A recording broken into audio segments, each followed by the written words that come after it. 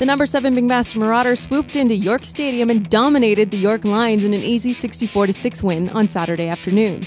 Despite a slow start, the Marauders exploded for 21 first-quarter points, followed by another 32 in the second quarter to put the game out of York's reach before halftime.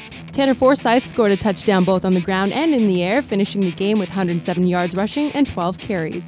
First-year running back Ryan Qatar was the top McMaster rusher, netting 121 yards on 19 carries and 1 TD. Matt Parasini had his second 100-yard receiving game of the season, catching 4 balls, including one for an 83-yard touchdown. The Marauder D had contributions from multiple players in the win, where they tallied 4 sacks and 3 interceptions.